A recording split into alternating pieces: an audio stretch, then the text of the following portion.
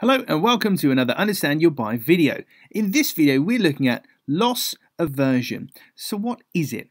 Well, loss aversion is the phenomenon whereby we're more motivated by protecting against losses than seeking potential gains. So how does it work? Well, if as buyers we place more weight behind protecting what we have and minimizing issues and pain, then as sellers we can focus on these areas to better appeal to our prospects. So how can you use it? Well, tailoring your sales messaging towards protection, safety and continuity more so than gains and growth can help to close more sales and engage more clients as you're connecting with one of their core drivers, that of loss aversion.